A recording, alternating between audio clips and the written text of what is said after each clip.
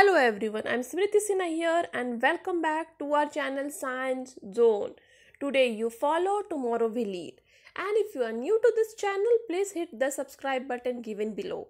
And if you have missed the previous videos, you can click on the I button given above. And today we are going to study the topic Structure of Atom. This is topic number 4 from Maharashtra State Board Syllabus Standard 11.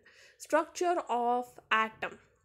The topics to be covered in this chapter were this many, and out of this we are done with the few of the topics, and if you have missed those videos you can click on the I button given above. And today we are going to study Bohr's model for hydrogen atom. So the topic that we are going to study today is Bohr's model for hydrogen atom. So Niels Bohr in 1913 put forth his postulates about the atomic model for hydrogen. तो Niels Bohr ने क्या किया 1913 में atomic model of hydrogen के लिए कुछ points आगे रखे. ये करते वक्त मतलब हाइड्रोजन का मॉडल बनाते वक्त नील्स बोर ने कौन कौन सी थियरी से हेल्प लिया था. वो था quantum theory, wave particle duality of electromagnetic radiation and emission line spectra of hydrogen. तो ये 3 थियरीज का हेल्प लेके नील्स बोर ने एटॉमिक मॉडल फॉर हाइड्रोजन तय किया. So these are the postulates for Bohr atomic theory.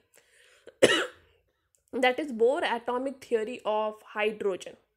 So the first one, the electron in hydrogen atom can move around the nucleus in one of the many possible circular paths of fixed radius and energy.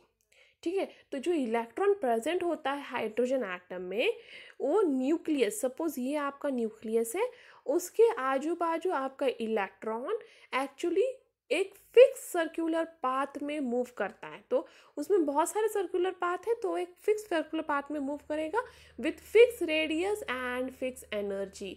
उस circular path का, जो भी circular path में वो electron move हो रहा है, उस सर्कुलर पाथ का एक फिक्स रेडियस होगा और एक फिक्स एनर्जी होगी. एंड दिस पाथ, ये सर्कुलर पाथ जिसका फिक्स रेडियस और फिक्स एनर्जी है, उसे कहते हैं ऑर्बिट्स या फिर स्टेशनरी स्टेट्स या फिर अलाउड एनर्जी स्टेट. तो ये 3 टर्म्स यूज कर सकते हो आप ये आउटर ऑर्बिटल को, that is orbits, stationery state और allowed energy states. Now this orbits are arrange कॉन्सेंट्रेटली around the nucleus in increasing order of energy. That is suppose ये आपका न्यूक्लियस है, उसके आजू बाजू ये ऑर्बिट इस तरह से प्रेजेंट है. ठीक है, मतलब एक सर्कल दूसरे सर्कल के अंदर, फिर दूसरा सर्कल तीसरे सर्कल के अंदर, इसलिए वो कंटिन्यूस ऐसे प्रेजेंट है और इनकी एनर्जी ऑर्डर भी क्या होती है, इंक्रीज होती रहती है. The energy of an electron in orbit does not change with time. तो सपोज ये एक इलेक्ट्रॉन है, इस ऑर्बिट में रिवॉल्व हो रहा है, तो ये टाइम के साथ इसकी एनर्जी इलेक्ट्रॉन की चेंज नहीं होगी, वो फिक्स उसी एनर्जी के साथ उस ऑर्बिट में घूमता रहेगा. However the electron will move from the lower stationary state to higher stationary state if and when the required energy is absorbed by the electron. मतलब जब भी आप इस एटम पे कोई रेडिएशन डालोगे या फिर इस एटम को हीट करोगे, 2 वे से, यदि इस एटम पे आप रेडिएशन डालोगे या फिर इस एटम को हीट करोगे, तो ये जो इलेक्ट्रॉन है वो एनर्जी एब्जॉर्व करेगा. और जब भी और कभी भी वो एनर्जी जब भी और कभी भी एब्जॉर्व किया इस इलेक्ट्रॉन ने, तो एक स्टेशनरी स्टेट से, that is lower stationery state से, वो हायर स्टेशनरी स्टेट की तरफ मूव कर सकता है. और जब भी वो ऐसे मूव करेगा, the energy is emitted when electrons move from higher stationery state to lower one. ठीक है, तो जब भी वो इलेक्ट्रॉन एनर्जी एब्जॉर्व करेगा, तो क्या करेगा, एनर्जी उसके पास ज़्यादा है, इस ऑर्बिट में जब घूम रहा था उस हिसाब से उसकी एनर्जी अब बढ़ गई है, तब उसको हायर ऑर्बिट में जाना है, तो ये इलेक्ट्रॉन सपोज जंप करके इस ऑर्बिट में चला गया.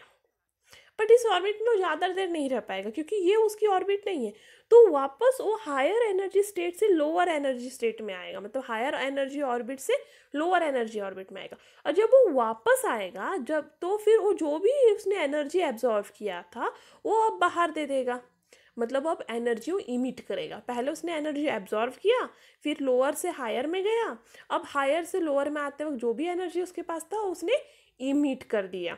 And this energy change does not take place in a continuous manner. ये एनर्जी चेंज जो भी होता है, एब्जॉर्प्शन और इमिशन, इसे बोलते हैं, पहला वाला था एब्जॉर्प्शन, जब इलेक्ट्रॉन ने एनर्जी ले ली तो उसको कहेंगे एब्जॉर्प्शन, जब इलेक्ट्रॉन ने एनर्जी दे दी तो उसे कहेंगे इमिशन। ये दोनों भी कंटिन्यूअस मैनर में नहीं होते। Now, third postulate, the frequency of radiation absorbed or emitted when transition occurs between two stationary states that differ in energy by delta E is given by expression। मतलब जब भी emission हो या absorption हो, कुछ भी हो, ठीक है, बट दोनों ऑर्बिट के एनर्जी में तो डिफरेंस है, और वो डिफरेंस को आपको यदि फ्रीक्वेंसी के टर्म में एक्सप्लेन करना है, दैट इज फ्रीक्वेंसी वो वाले रेडिएशन का जब भी एनर्जी एब्जॉर्ब हुई या इमिट हुई ड्यूरिंग ट्रांजिशन, वो दिया जाता है डेल्टा ई अपॉन एच। और डेल्टा ई एक्चुअली होता है energy of the higher energy state minus energy of the lower one. So E one and E to are the energies of lower, that is E one मतलब lower energy state का, और ई to मतलब higher energy state का, जो भी allowed energy states है। And the expression is known as bourse frequency rule. तो bore ने फ्रीक्वेंसी रूल के हिसाब से फ्रीक्वेंसी उस रेडिएशन का एक्सप्लेन कर पाए जिसे इमिट या एब्जॉर्व किया जा रहा है बाय इलेक्ट्रॉन, और उस रूल के हिसाब से frequency of that radiation which ever is absorb और emitted by that electron is given by delta E upon H, और डेल्टा ई मतलब ई to minus E one. Now fourth, the angular momentum of an electron in a given stationary state can be expressed at the angular momentum को कैसे express करोगे, m mu r that is equal to n into h upon 2 pi, और n क्या हो जाता है 1 2 3 4, ठीक है। तो एंगुलर मोमेंटम उस इलेक्ट्रॉन को कैसे एक्सप्लेन किया गया, M you are which is equal to N into H upon 2 पाई। अब does an electron can move only in those orbits from which its angular momentum is integral multiplier of h upon 2 pi। और ये थोड़ा सा quantum mechanics का part है actually. देखो, कोई भी इलेक्ट्रॉन कोई भी ऑर्बिट में जंप नहीं कर सकता या वापस नहीं आ सकता, ठीक है। तो ऐसा नहीं है कि एक इलेक्ट्रॉन आपके इनर ऑर्बिट में प्रेजेंट है तो 10 ऑर्बिट छोड़ के एक ऑर्बिट में वो जंप करके चला जाएगा, नहीं। वो इलेक्ट्रॉन को मूव होने के लिए एक ऑर्बिट से दूसरे में, वो ऑर्बिट्स के angular momentum actually integral multiple of H upon 2 पाई होना चाहिए, ठीक है।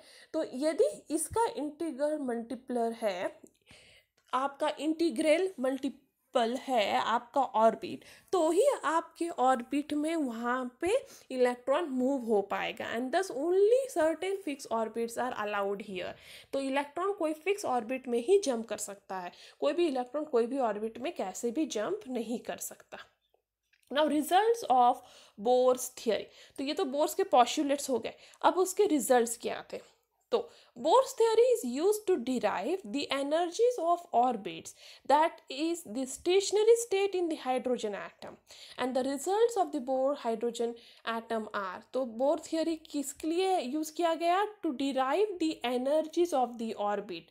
तो ऑर्बिट का एनर्जी फाइंड आउट करने के लिए Bohr theory यूज किया गया था in the stationary state of hydrogen atom, और उस थियरी के हिसाब से ये रिजल्ट्स थे।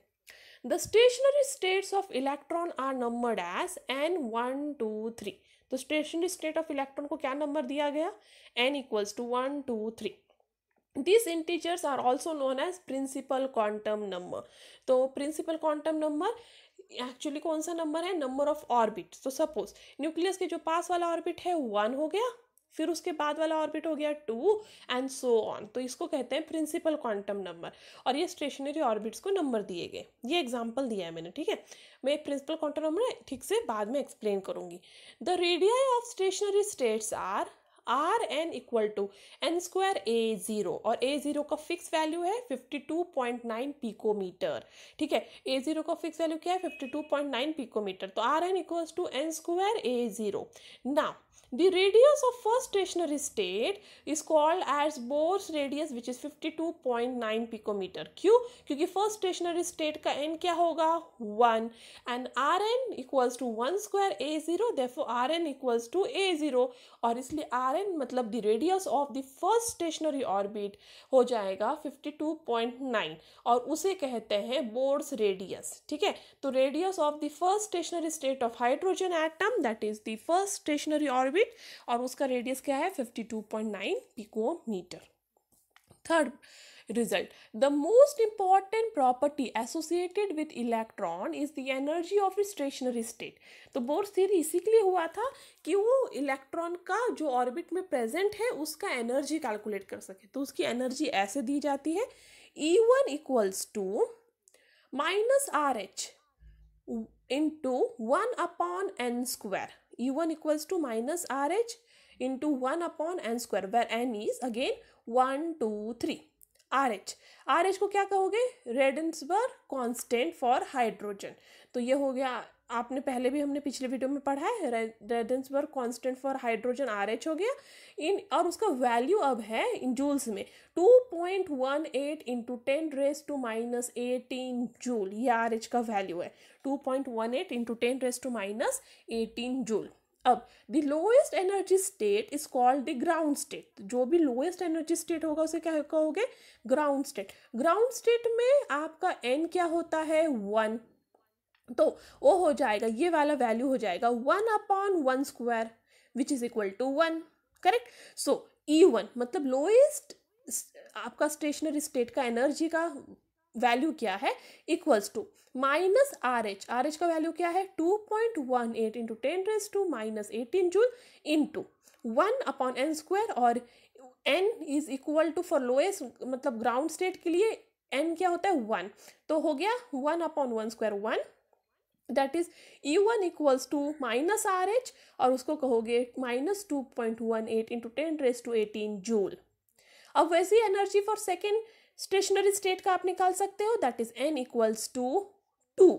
अब n इक्वल्स टू 2 मतलब E2 equals to minus RH that is 2.18 into 10⁻18 into 1/2 square. अब 2 स्क्वायर क्या हो जाता है 4, मतलब ये हो गया 1, ये हो गया E2 equals to minus 2.18 into 10⁻18 divide by 4, और इसको सॉल्व करोगे तो आंसर मिलेगा माइनस 0.545 इंटू 10⁻18 जूल। तो E1 मतलब ग्राउंड स्टेट का एनर्जी कितना हुआ 2.18 इंटू 10⁻18, और उसके ऊपर वाले स्टेशनरी स्टेट का एनर्जी क्या हुआ माइनस 0.545 इंटू 10⁻18 जूल। अब third result, Bohr theory can be applied to only hydrogen like species। ठीक है, इसका मतलब क्या है, जो भी स्पीशीज में एक ही इलेक्ट्रॉन होता है उसी को बोर थ्योरी अप्लाई हो सकता है, क्योंकि सिर्फ हाइड्रोजन में कितने इलेक्ट्रॉन होते हैं एक ही, तो हाइड्रोजन लाइक स्पीशीज में भी कितने इलेक्ट्रॉन होने चाहिए एक, तो जो भी एलिमेंट्स को सिर्फ एक ही इलेक्ट्रॉन होगा उसको हम बोर थ्योरी अप्लाई कर सकते हैं, बाकी किसी को नहीं। फॉर एग्जाम्पल He+, क्योंकि उसको एक ही हाइड्रोजन है, He का क्या होता है 2 इलेक्ट्रॉन, और प्लस करने के लिए आपको एक इलेक्ट्रॉन बाहर निकालना है, तो क्या हुआ एक ही इलेक्ट्रॉन बचा। Li2+, Be3+, ये सब में सिर्फ एक ही इलेक्ट्रॉन है, और ये सब क्या हो गए हाइड्रोजन लाइक स्पीशीज, और इसलिए इनको ही सिर्फ बोर थ्योरी अप्लाई हो सकता है। Energies of the stationery states associated with the species is given by En equal to minus 2.18 into 10⁻18 that is minus RH into Z square upon n square joule। अभी radius can be given by Rn equals to 52.9 into n square upon Z picometer, और ये दोनों दोनों फॉर्मूले बहुत बहुत important हैं। तो जो भी हाइड्रोजन लाइक स्पीशीज़ हैं उनका यदि आपको स्टेशनरी स्टेट का एनर्जी निकालना है तो फॉर्मूला है En equals to -2.18 into 10⁻⁻18 into Z square upon N square joule, और रेडियस निकालना है उसका फॉर्मूला है 52.9 into N square upon Z picometre, where Z is atomic number. ये दोनों में जेड मतलब क्या हो जाता है, atomic number. And from the above expression it is seen that energy decreases and radius become smaller as value of Z increase. मतलब जैसे आप atomic number बढ़ाओगे, hydrogen like species ही है पर इनके एटॉमिक नंबर डिफरेंट है, करेक्ट, उनकी electron और proton के नंबर सेम है पर एटॉमिक नंबर डिफरेंट है। तो जैसे जैसे जैसे आप यहाँ पे एटॉमिक नंबर बढ़ाओगे तो आपको क्या होगा, आपका रेडियस छोटा होते जाएगा और आपकी एनर्जी उस स्टेशनरी ऑर्बिटल की कम होती जाएगी। तो जेड का वैल्यू इंक्रीज होगा तो रेडियस और एनर्जी कम होती जाएगी। Now talking about velocities. So velocities of electron can also be calculated by Bohr theory. Velocity का भी formula Bohr ने दिया है। Quantitatively, it is found that magnitude of velocity of an electron increases with increase of z. ठीक है, तो ये क्या देखा गया है, मैग्नीट्यूड ऑफ वेलोसिटी जो भी इलेक्ट्रॉन का है वो इंक्रीज होता है जैसे जैसे जेड इंक्रीज होता है। तो जेड इंक्रीज होने से एनर्जी कम हो जाती है स्टेशनरी स्टेट की और उसका रेडियस भी कम हो जाता है, बट इलेक्ट्रॉन की वेलोसिटी बढ़ जाती है and decreases with increase in principle quantum number n। और जो भी वेलोसिटी इलेक्ट्रॉन की है वो जेड के साथ तो बढ़ रही है, बट यदि प्रिंसिपल क्वांटम नंबर बढ़ रहा है तो वेलोसिटी कम हो रही है। तो आपको क्या याद रखना है ये दोनों रिजल्ट से कि जेड बढ़ते ही आपका एनर्जी ऑफ स्टेशनरी स्टेट कम हो जाएगा, रेडियस भी आपका स्टेशनरी स्टेट का कम हो जाएगा, बट उस स्टेशनरी स्टेट में जो भी इलेक्ट्रॉन रिवॉल्व हो रहा है जेड बढ़ते ही उसकी वेलोसिटी बढ़ जाएगी, बट प्रिंसिपल क्वांटम नंबर बढ़ते ही वेलोसिटी कम हो जाएगी। Now these are the two problems. How many electrons are present in H21 He2 and He plus, which of these are the hydrogen like species? तो कितने electrons present है वो calculate करना है। So hydrogen like species में कितना होना चाहिए, सिर्फ एक ही इलेक्ट्रॉन। मैंने बोला आपको बता चुकी हूँ कि हाइड्रोजन लाइक स्पीशीज की जब भी हम बात करेंगे मतलब उस एलिमेंट में एक ही इलेक्ट्रॉन होना चाहिए। अब H21 में नंबर ऑफ प्रोटॉन कितना है, देखो आपको नंबर ऑफ प्रोटॉन A दिया हुआ है तो सॉरी Z दिया हुआ है तो है 1, तो नंबर ऑफ प्रोटॉन 1 है तो नंबर ऑफ इलेक्ट्रॉन ऑब्वियसली 1 होगा। अब He2 में नंबर ऑफ प्रोटॉन्स कितना है, आपका Z दिया हुआ 2, इसलिए नंबर ऑफ इलेक्ट्रॉन्स भी 2 हो जाएगा। बट He प्लस में क्या होगा, He प्लस बनाने के लिए आपको He में से एक इलेक्ट्रॉन निकालना है। तो He में कितने इलेक्ट्रॉन थे, 2 electron, correct. So number of electron in He minus 1 will be equal to the number of electron in He plus, क्योंकि आपको प्लस साइन लाना है तो एक इलेक्ट्रॉन कम करना है। तो He में 2 इलेक्ट्रॉन्स थे, 2 में से -1 करोगे तो 1। तो यहाँ पे कौन कौन सी स्पीशीज को 1 इलेक्ट्रॉन है आउटर ऑर्बिटल में, H21 को जिसे ड्यूटेरियम भी कहते हैं और He प्लस को, तो ये दोनों को आउटर ऑर्बिटल में एक ही इलेक्ट्रॉन है, इसलिए दोनों भी हाइड्रोजन लाइक स्पीशीज हैं। Next, calculate the radius and energy associated with the first orbit of He plus. ठीक है, He प्लस के फर्स्ट ऑर्बिट का आपको रेडियस और एनर्जी कैलकुलेट करने कहा है।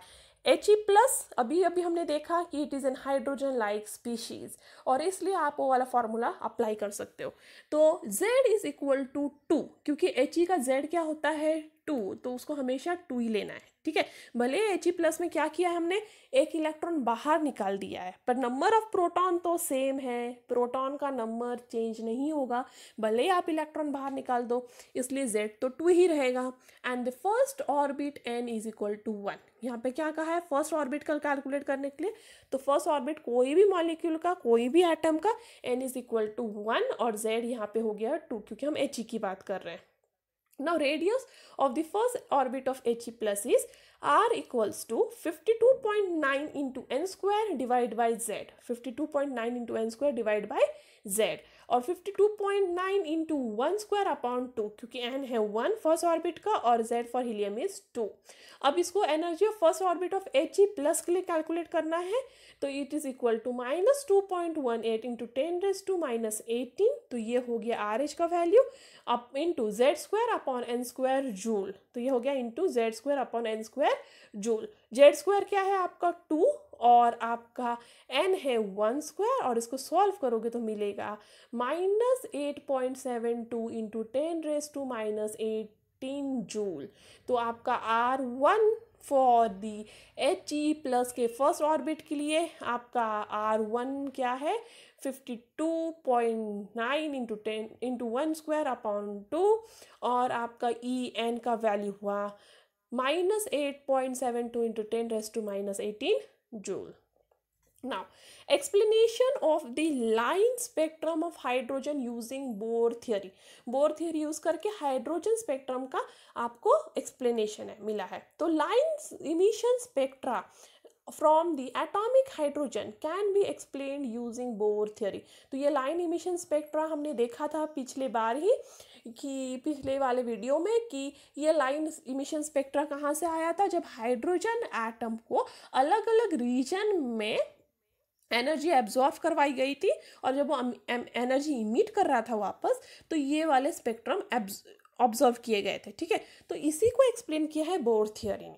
Now according to second postulate of the bore theory, bore theory के सेकेंड पॉस्टुलेट के हिसाब से radiation is emitted when electron move from outer orbit of principal quantum number two inner orbit of principal quantum number.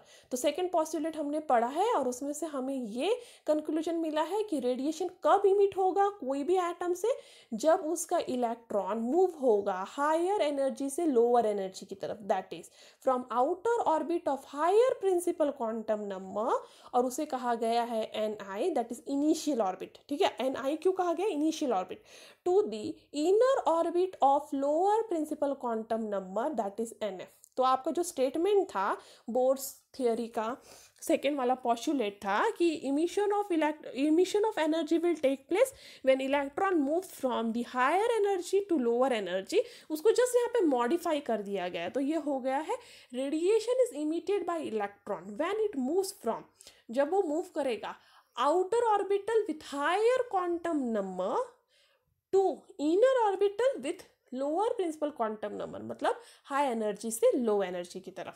And the energy difference delta E between the initial that is Ni and final orbit that is Nf of electronic transition corresponds to energy emitted by radiation।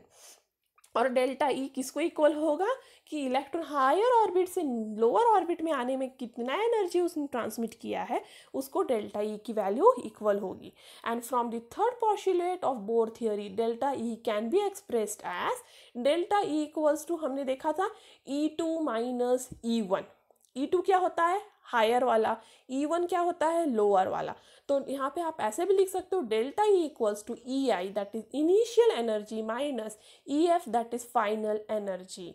So according to this results from the bore theory of energy E of orbit is related by principle quantum number n। तो इसके result के हिसाब से bore ने क्या कहा कि कोई भी एनर्जी जब इलेक्ट्रॉन इमिट कर रहा है वो एनर्जी किससे रिलेटेड होगा, प्रिंसिपल क्वांटम नंबर n, मतलब वो कौन से हायर ऑर्बिट से कौन से लोअर ऑर्बिट में आ रहा है उस पर डिपेंड करेगा कि वो कितना एनर्जी इमिट करेगा। So therefore E equals to -RH into 1/n²।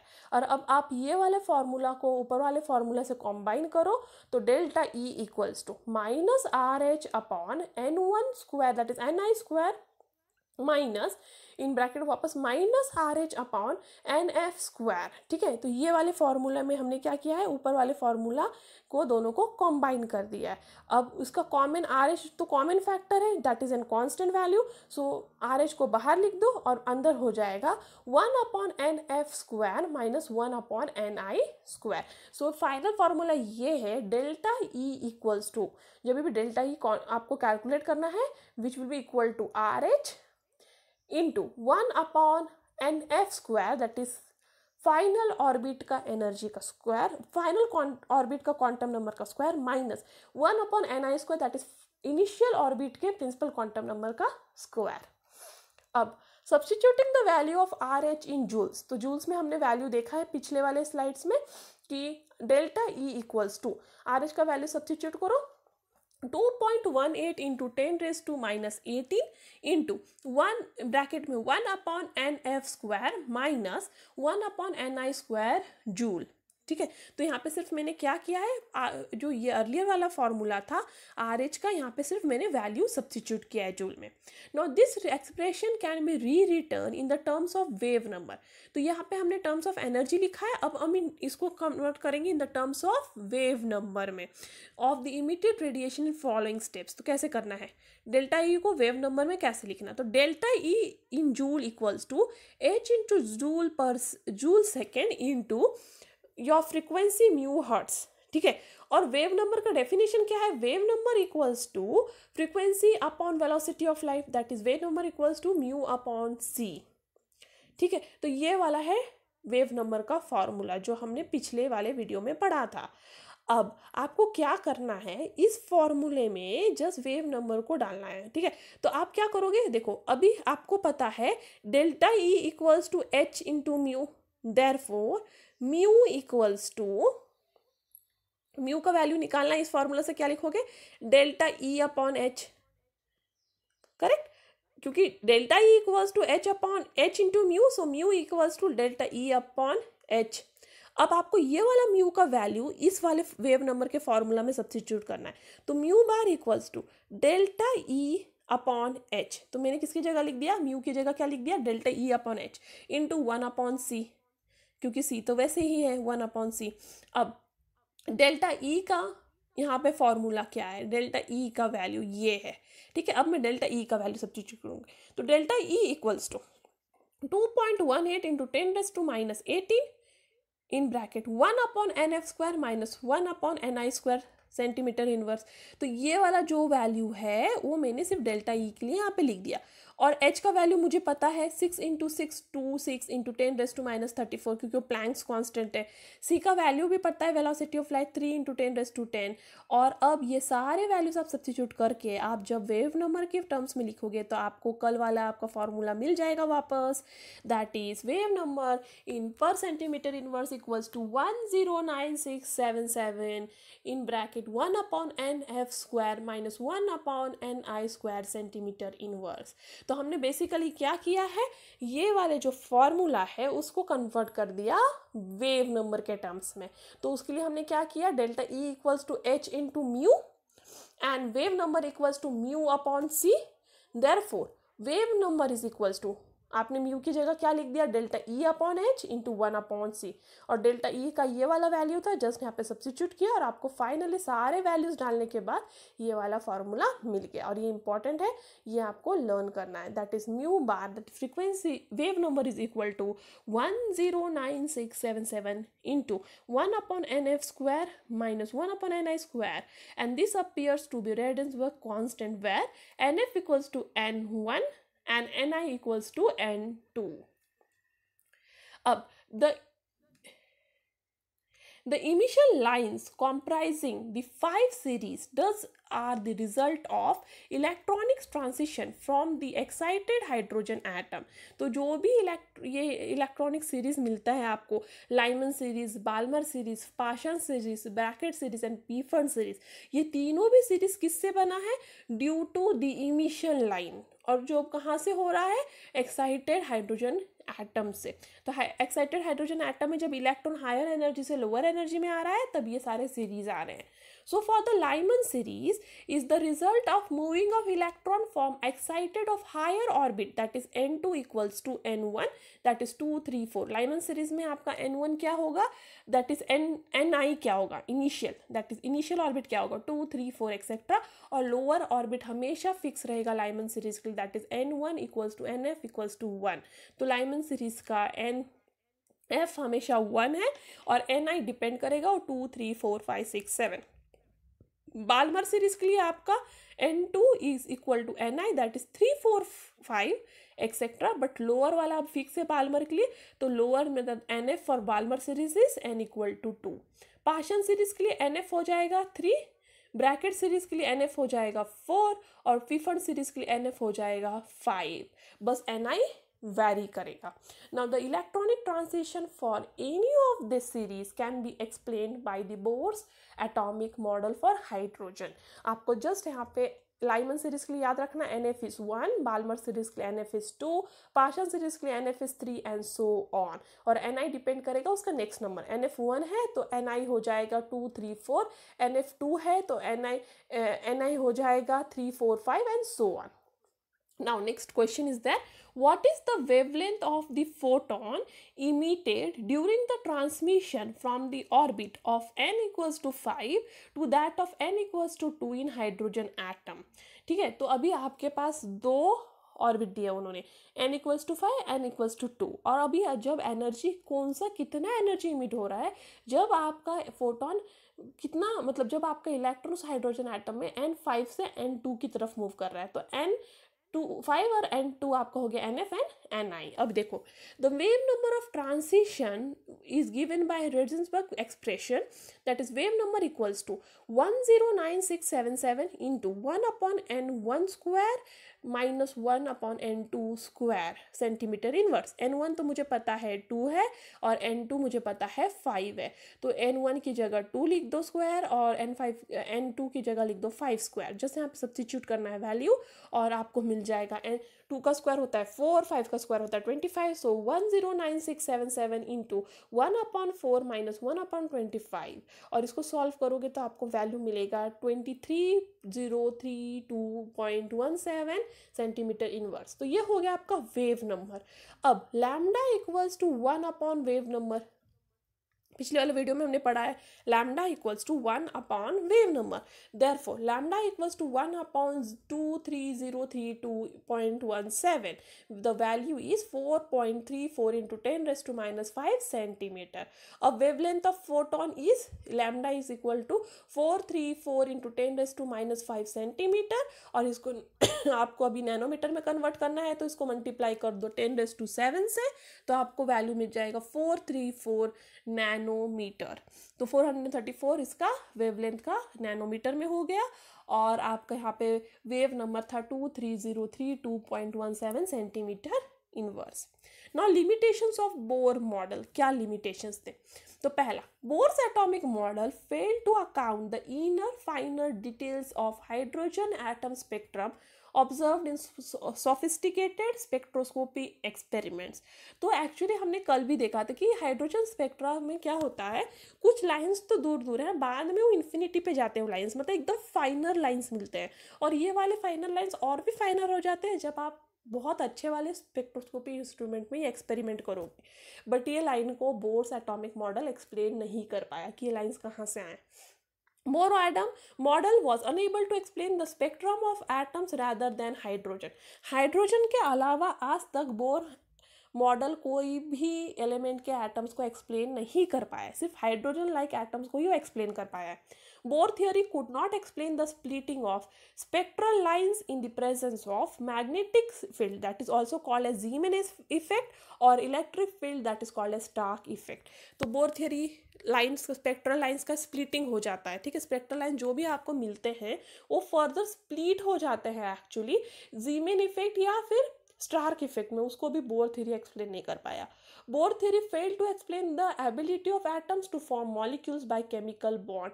तो बोर थ्योरी ये भी नहीं बता पाया कि एटम्स मॉलिक्यूल्स कैसे बन जाते हैं और केमिकल बॉन्ड उनके बीच में कैसे बन पाता है, तो ये भी बोर थ्योरी एक्सप्लेन नहीं कर पाया। तो ये मेजर ड्रॉबैक्स थे बोर एटॉमिक मॉडल के। And that's all for today. Thank you. If you have any doubt, any comment, any suggestion, you are free to do that on askyourdoubt04@gmail.com. If you have liked my video, give me a thumbs up. Share this video to more and more of your friends. And before departing, the only way to succeed is not to worry about what anyone else is doing. And that's all for today. Thank you. Stay tuned.